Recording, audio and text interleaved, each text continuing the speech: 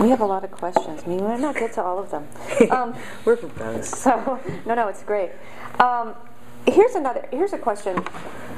So, this is a question: how does sound and vision intersect in your poems? Meaning, the sound of the poem, how it's spoken. I'm thinking of Olson's projective verse idea of the line being a breath. But then also the visual object of the poem on the page. And I know it's another very, very large question, but if you could talk something about that for you or for just poetry in general, how these two things might intersect for you.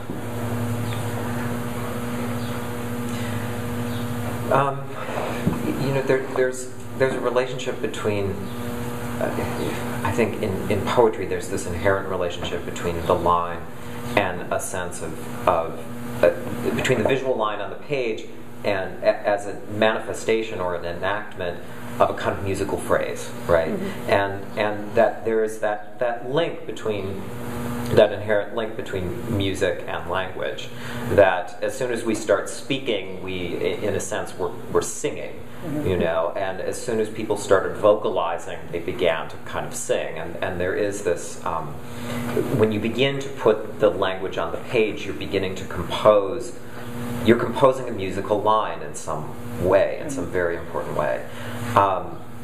You know, I think that for me, it's more about the sound of the language, and once it's getting on the page, it's just that sound is suddenly manifesting itself on the paper.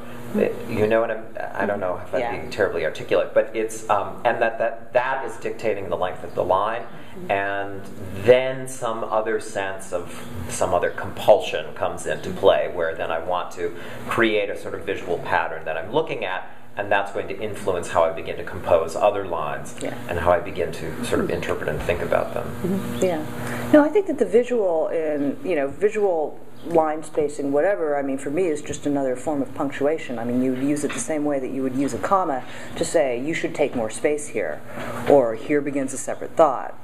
The sound thing is a little, is very complicated. I mean, it would be like asking a painter, how do you deal with color or hue as opposed to form? It's sort of what you're working with, the sound, and so there will be some points where you're doing a little line, but there will be other things where like the sound is really the structural bones of the poem, and you'll be like, okay, I remember this very short poem I wrote where I was like, I need to start with a strong O sound in the first stressed syllable, and then I need the last stressed syllable to also be a strong O sound, so you get this sense of diagonal across the poem, and that is stitching the poem. I mean, it's the kind of I-beam that's holding the whole thing together. That's great. I'm not at all equipped to answer this question because I have very little visual imagination. If somebody ever mentions that there's an image in a poem I've written that they liked, I can't remember what the image might actually be. Like, really? There was an image in there? So I'm a sound hound for me, right? Almost everything comes down to sound, or vibration, which is all really. But I think. I think that there are, at the level of syntax, there are certain arrangements of sound that declare necessary shapes. Mm-hmm. Right? For someone as devoted to sound as I am, I might as well, for all intents and purposes, be writing Anglo-Saxon alliterative verse. Yeah. And then even in Anglo-Saxon alliterative verse, there is a space carved out of each line that goes just to what you were mentioning. Well, a pause must occur here. Mm-hmm. And I think it has something to do with the speed at which the eye and the ear and the mind can consume language. I had this revelation about Anglo-Saxon alliterative verse actually this year. So it was I traveled to the Faroe Islands this past September. I think the actual accomplishment is I got funding to travel to the Faroe Islands. I did, and it actually had to do with Anglo-Saxon alliterative verse, but that the Faroe Islands are they're sort of north of Scotland and kind of equidistant between Iceland and Norway. So it's about 17 islands that sit off there. The people speak a version of essentially kind of Old Norse still. It's most closely related to, kind of in between Norwegian and contemporary Norwegian and Icelandic. It's something in between there. And the people there perform something called the circle dance, where large numbers of people, they get together during festivals and weekends and things, they hold hands, and they sing. There's a leader who sings these very ancient medieval poems, and then there's a sort of call, and then everyone sings the accompanying verse.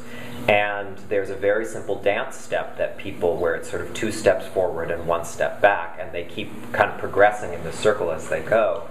And when I heard it, of course, I don't speak or understand Faroese, but as I was hearing it and listening to it, I understood that it was this alliterative structure with the caesura in the middle. And I thought, they're actually performing Anglo-Saxon verse. And when I went there, I met with a group of Faroese poets and talked to them about it, and they said, well, yes, these are these ancient ballads that have been sung. There was one about, that they sing after killing pilot whales. There's one that they sing after the fall sheep slaughter. There are these different things. And I had always thought of that verse form as this thing from antiquity that was dead. It was an antique. And there are these 17 islands in the North Atlantic where it's still being enacted as it once was in the mead halls, and here it was. It's alive. It's been perpetuated.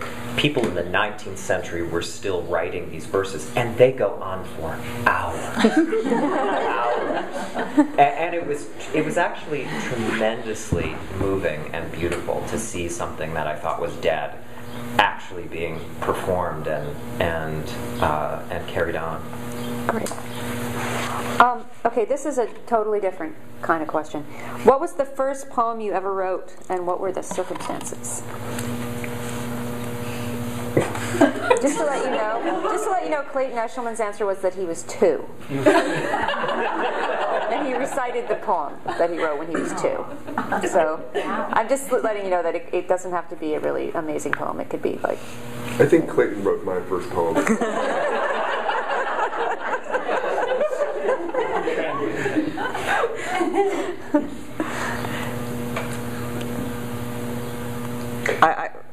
I wrote a poem about a waterfall that I actually remember, and it rhymed, but I'm really embarrassed by it, so I think I was in 2nd grade. Yeah. I don't want to remember.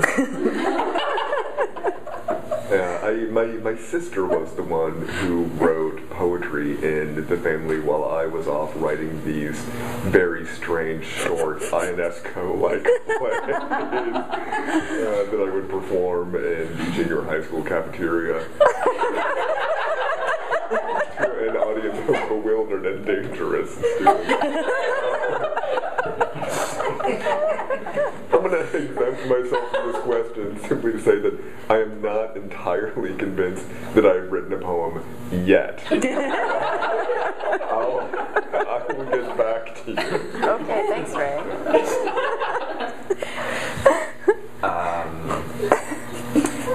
I did not write as a child at all, so it was much, much later.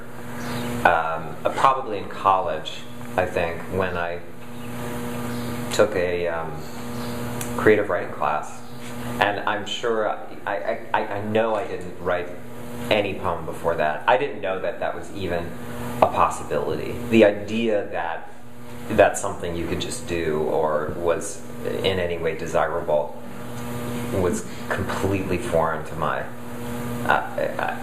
idea of myself or what one could do. I thought all poets were dead. I didn't know that there were living poets. I didn't understand that at all. I didn't understand that there was that poetry was still written and that there was a kind of contemporary world of it. And when I did discover that, it was as though I had found,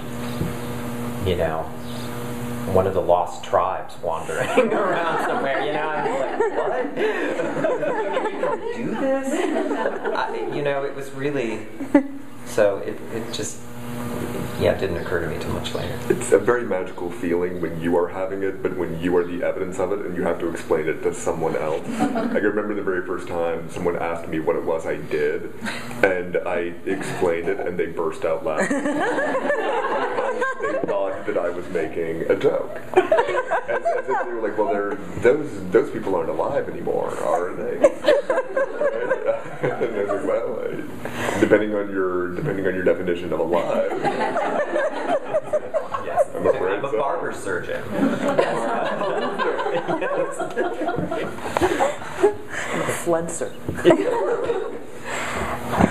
Okay.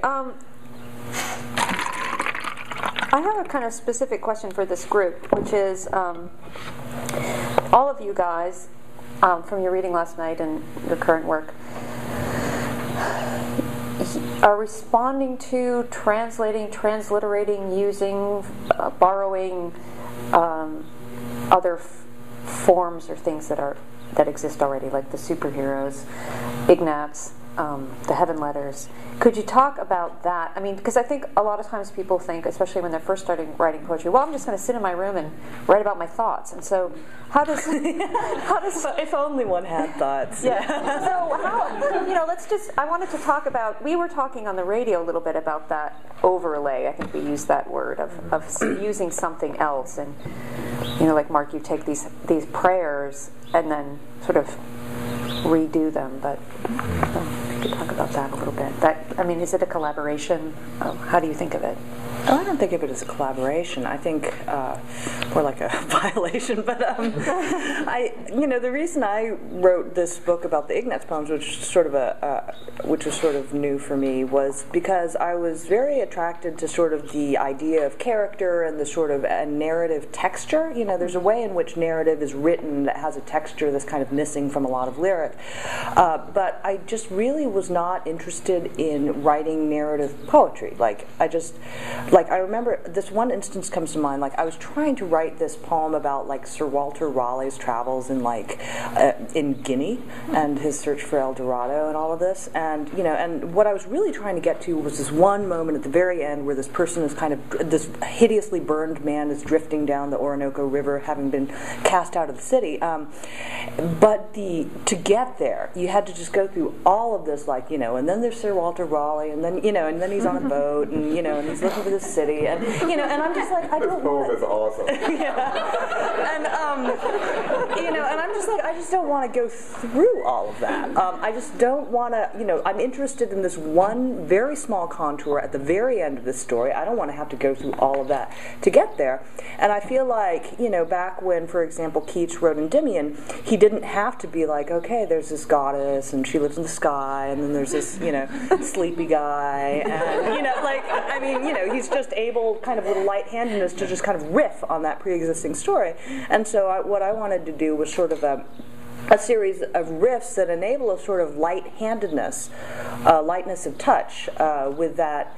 You're still able to do character, and you're still able to kind of have these small contours of story, but it's not like a continuous narrative. And one of the things I enjoyed doing was just kind of dropping in things that seemed like scenes from a movie that is never explained. I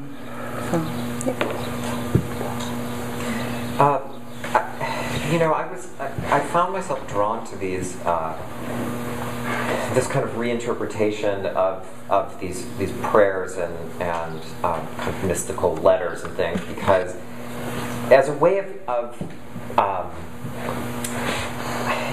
as a way of kind of getting around yourself, that one of the things that another source, using another source as a kind of backstop for your poems, is that you can, there's some sort of template there's some sort of pattern that you can begin to respond to and interpret and shape, so that it isn't all about your own feelings and thoughts, and as if those were particularly fascinating. My own thoughts and feelings are not fascinating. They're the same as pretty much everyone else's, and and therefore, just not something I would expect people care about or care to read. I mean, my friends care about it, and that's what they're for. But that's not the job of literature. I was also very interested in the sources I was looking at. I was interested in their specificity. That these sources of prayers and things. The idea behind them is that language is enacting something in the world. Language is aimed at changing something. A prayer during a time of drought is aimed at bringing rain. I mean, there's something that you want it to do, and I was really interested in that. In that sense of language, in language that the repetition of it, the thinking of it, the saying of it could actually change something in the world and make something happen. And so I was really drawn to those. But I'm also estranged from those original texts in several ways. They're very old. They're from another century. They're from another kind of religious belief that I don't necessarily share. They're written in a Gothic script. They're written in another language that I do read, but an antiquated version of it.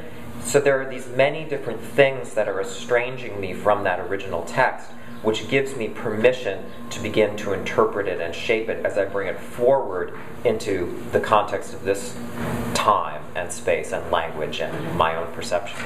And that, for me, it was both enough of a shape and distant enough from me that I felt like I could make a poem from it. Mm-hmm. So, on the one hand, your way would be Mark's would be a kind of triangulation of self, and yours is a shorthand. I mean, using other sources. Mm-hmm. And would yours be entering into a sort of pre-existing world that you're having? But there are two ways to answer this question. The first is correspond to this actual project, and there are many things I can say about why I was drawn to that actual work. Primarily, I'm interested in it because, as a form, it was non-deliberative and non-literary. Yeah. Right? It merely occurred. It was made by a collaboration. It was designed for commercial purposes, and presumed to never really have a highly thoughtful audience. A bright audience and an interested audience, but not an exegetically inclined audience. And I think that things can occur when that deliberation withdraws, that are harder to find when that deliberation is present. But the general answer to that question, why go to something else?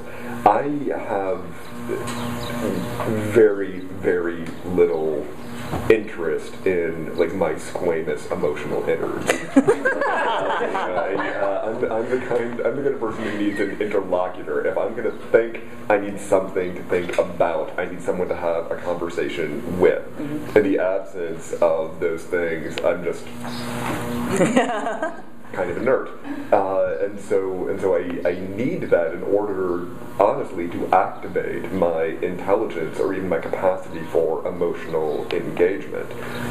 And I also think that, I don't know, I'm a really big believer in constraint and the value of constraint. Mm-hmm. So on the rare occasions when I teach a creative writing workshop, no one believes that I actually do this, but the first directions I give, okay, in this poetry class, you are not allowed to write about anything you have felt, thought, or experienced. And of course, I just get this befuddlement, well, what then could you possibly write about? No, I've just gotten rid of 90% of your capacity to generate crap. Right? Now make something else. And the things that come out of people, right, when you deny them the opportunity for explicit self-expression, tell you so much more about those people. Mm-hmm. What they love, how they love, what they think, what they value, what they hear. Right? So I understand that there are limits to it, and there's plenty of poetry in which the poet does speak to their own feelings in a more emotionally explicit way, that is very moving to me. I'm just never going to make that poetry. Yeah.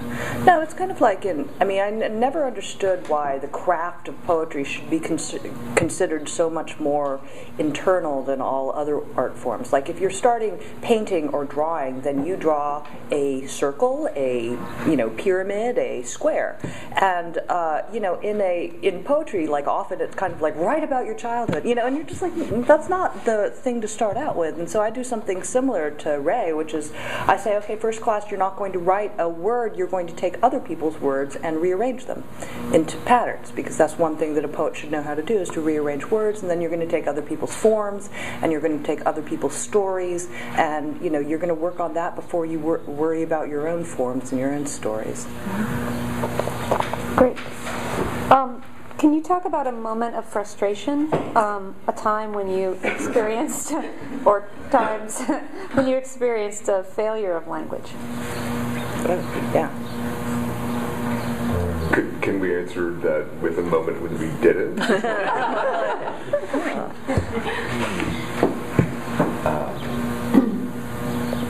Well, it's right now.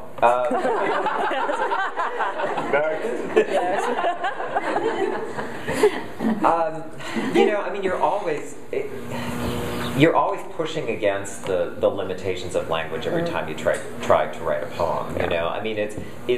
I always tell my students, I want your ambition for the poem to exceed your ability.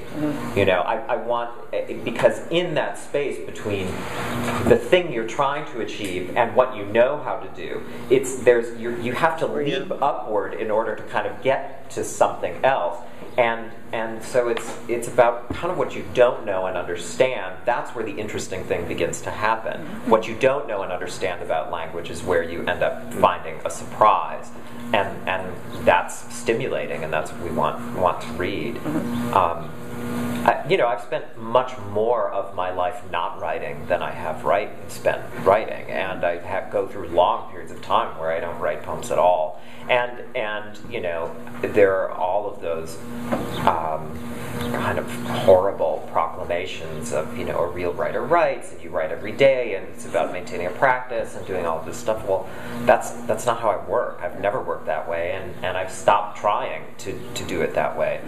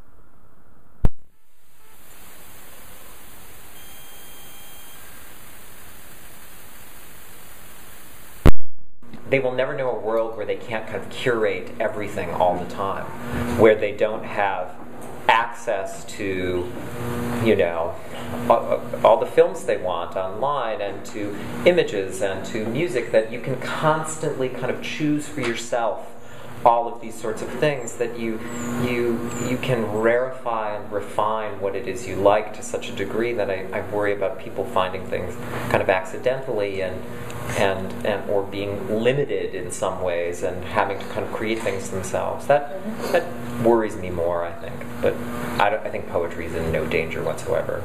I do sort of wish that maybe when I'll get asked questions about, say, the future of publishing, maybe more than of poetry itself.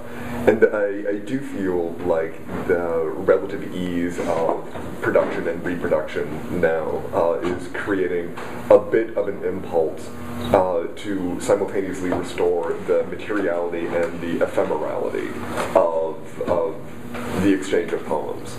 And so I know more and more people who want to print, letterpress, or handwrite their own poems, and then have very limited, and to control the terms of exchange.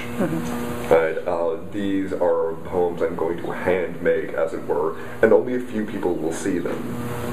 And so the restoration of a kind of intimacy of exchange, as opposed to the totally impersonal, ubiquitous nature of digital reproduction.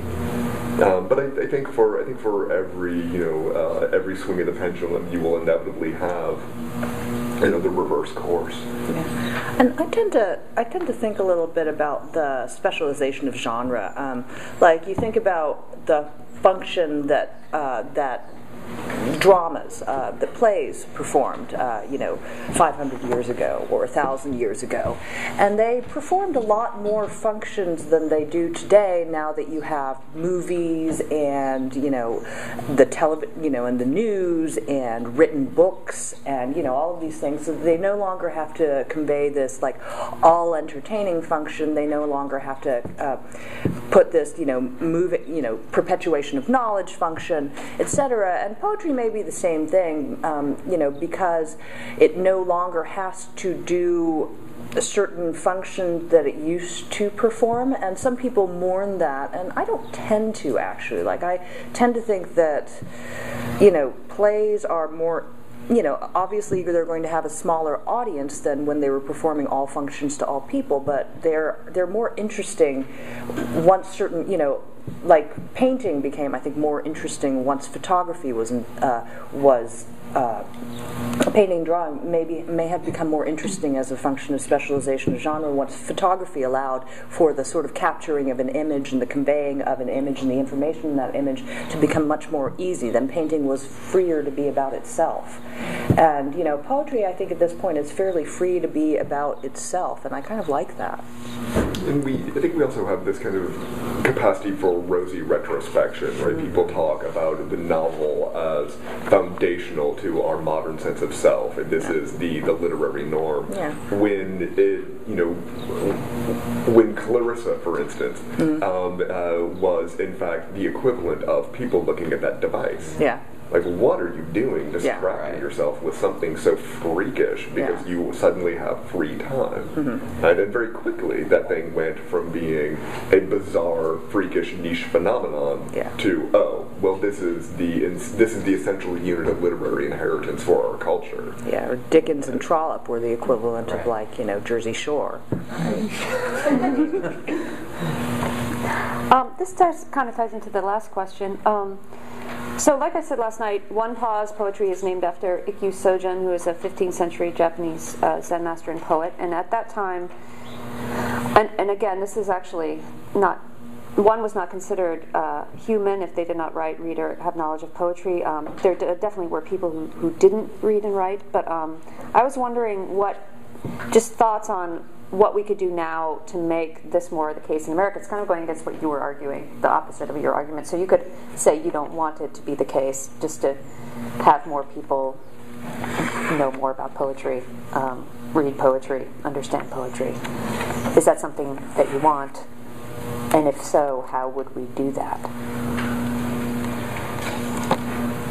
I think you have to clear out what is taking up too much space. Right? The thing that's dangerous about the idea that you are not fully human if you do not read or write poetry is that it suggests the possibility of a kind of cultural class hierarchy, right? In which literacy is privileged at the expense of a kind of egalitarianism, and this. For me, if you want people to pay more attention to poetry, to care more about it, you have to address things that don't explicitly concern poetry at all. Like, I think that our society is poisoned by wealth. Right? I think we are obsessed with the signification of what we are able to purchase and hold, as opposed to what we can imagine and experience. But I don't feel like just pointing to the things that we can imagine and experience and saying, these are good, value these things, is ever going to be enough.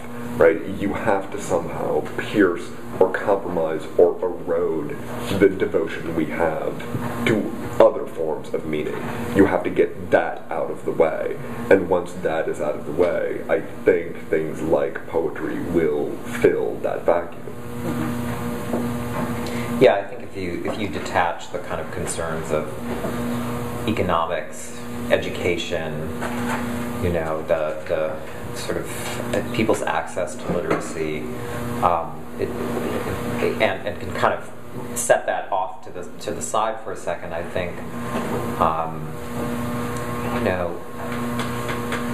I think things like Poets in the Schools programs and things like that all have very noble intentions and are probably really good. I think it's great for people to have access to programs and things like that. But I think I don't think that there is. I think the culture of poetry in the United States is alive and well in many ways. I think its significance in the larger culture is, it doesn't have that much of a significance in the larger culture. Although, just yesterday I walked through the English department at the University of Michigan, and here you have a large state university with a large English department. A good portion of the money and time and thought that goes on there is devoted to literature and is devoted to poetry. And I think preserving kind of repositories where these places, where literature and poetry can be fostered and written and preserved and appreciated is about as much as anyone can do. I think things like this, places like the University of Arizona Poetry Center, you go there and it's like a temple in the desert to poetry.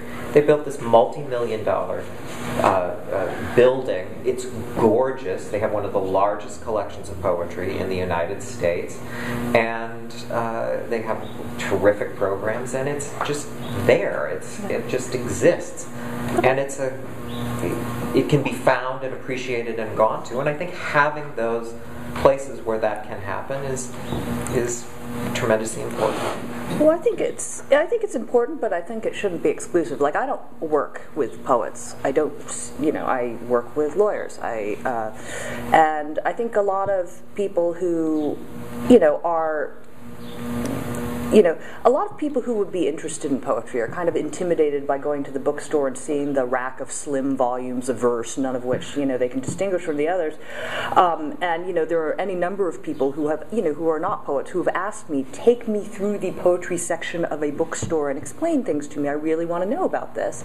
And then you also think about things like Poems on the Underground, where, you really do see every kind of commuter just kind of staring at the poem on the billboard and thinking about about it and really kind of enjoying it. I mean, certainly more than the usual things that are on the subways. And I don't know why we can't have, without dumbing it down. Like, I think that one of the tragic things about, like, you know, poetry in motion in this country is they started putting snippets or like little bits of songs rather than actual poems, which is what they, for example, will put up in London. But you know, just like, we're not stupid. Don't dumb it down. Just put a poem up there, see what people do with it. In the same way that public art is put up all over the place in airports, and people have gotten used to a very sophisticated level of visual art. There's no reason they should not be able to understand a very sophisticated level of poetry. It's just they want some access to it, and it shouldn't be locked in, in these volumes. It shouldn't be locked in the universities. It should just be out there. I mean, people like it more than you think they do. Yeah, if you want to do something truly revolutionary in this environment, just give something away.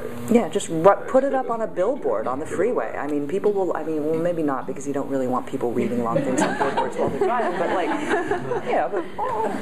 just, put in the bus, put ads up on the bus stops. They actually did put them at billboards in Los Angeles, particularly at intersections where people often sat in traffic. And they were wonderful. It was really great, and they were completely anonymous. Someone donated the money for it. No one, I'm sure some people know who did. They chose short poems that were quite excellent, and they put them up, just a white background, black letters, up on big billboards, like next to. That's great. And where there's worse traffic, you can just print all of A. Yeah. I had a question about how that relates to other cultures a little bit. I've heard about, read an article, I think it was by Kim Rosen, about how in other countries, other languages, where poets are heroes and are national heroes, and cab drivers write poems, and people are, where poetry is much more part of daily life than it is here. And I just sort of wonder, you've touched on some of it, our our materialism, but about what it is about Americans. I'm so provincial. I'm very provincial, so I'm just curious if maybe you have any thoughts on that. What it is about Americans, why it isn't more. Is it just materialism more? Well, I think part of it is because it's not made available. There's this sense of preciousness to poetry. I hate the word poetic when it's, when it's not applied to poetry, because what it usually means is like overly purple or kind of princessy, and you're just like, why talk about poetic prose? Like, talk about good prose, bad prose, but this whole poetic notion is just so inherently elitist that it really bothers me. I think, it's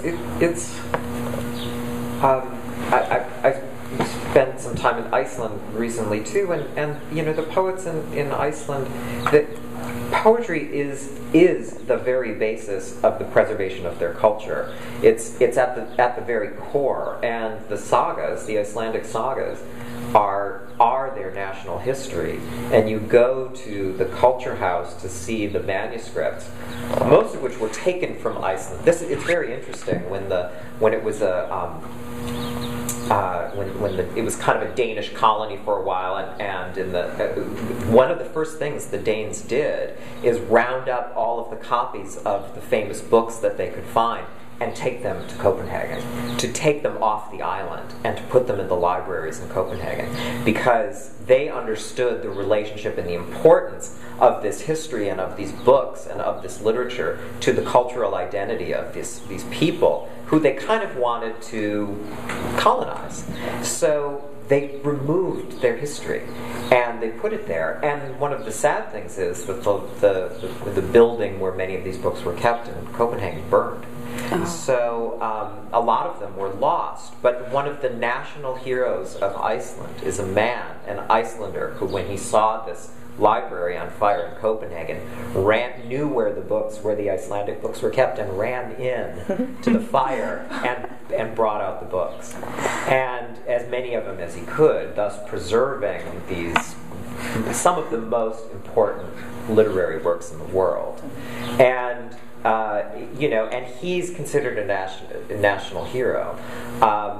And the books have been returned to Iceland, and you go to this rather small building to see them, and you can view these objects, which are are the history of a country. They are wrapped up in verse, and you know, wandering around Reykjavik, there's a sign on a house, a blue plaque, you know, signifying that an important person lived there. And I was reading it there, and it's in Icelandic, and then they have an English version of it. And it turned out that it was the person who translated Milton into Icelandic once lived in this house. You know, I mean, it's sort of like that many steps removed, but they consider that to be an important person in Iceland. So it's kind of, you know, there too, the other thing that strikes you about that country is how materially poor it is, that it has been for centuries. They just did not have a lot of objects in their life. Their world is not stuffed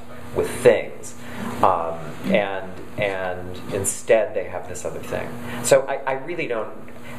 There's a strong anti-intellectual strain in America that you're constantly fighting against. There's a suspicion of literature, but I also think that runs counter to people's actual desire to experience it and have access to it, and you know.